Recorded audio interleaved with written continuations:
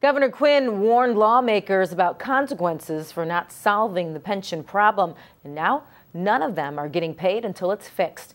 Quinn used his veto powers to clear out the budget for legislative salaries and stipends. The governor is also not getting paid.